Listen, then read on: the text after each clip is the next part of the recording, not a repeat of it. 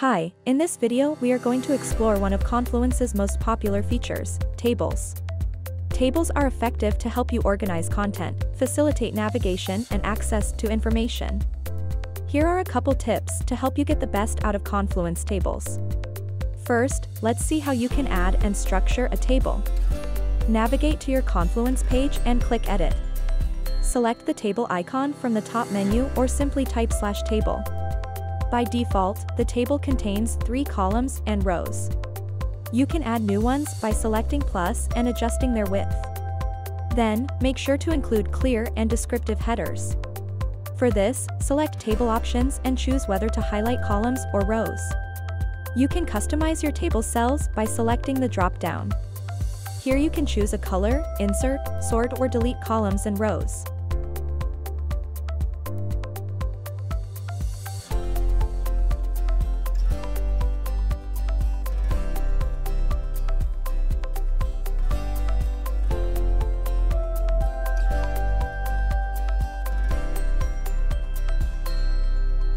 Now that you have created your table, you can start filling it with information.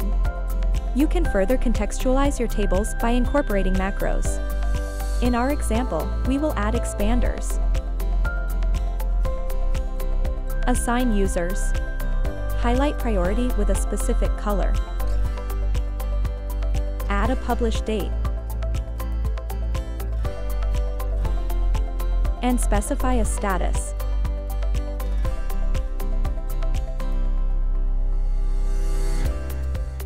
Our table is now content-rich and provides readers with specific information in a structured way. You can turn complex tables into easily digestible graphs, allowing users to grasp and derive insights. In our example, we will transform sales figures into a graph. Select Insert Graph. One will be generated automatically. You can choose what data to display. Specify the chart type. Choose your chart title and name the X and Y axis. Click Update and watch your data come to life. Some of the most important and useful Confluence Smart macros come in the form of tables. Let's start with Page Properties macros. Navigate to your page and click Edit.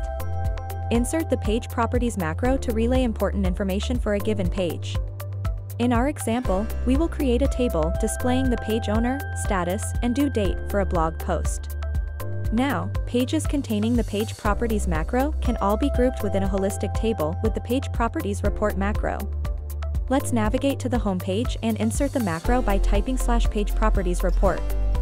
As you can see, a table is immediately generated displaying the properties we have defined for each page. Another important table macro to consider is the Tasks Report macro. This macro helps you create a centralized report containing a list of action items for multiple pages and spaces. In our example, the tasks include the action, assignee, and status. Then, navigate to the page you want to insert the task report.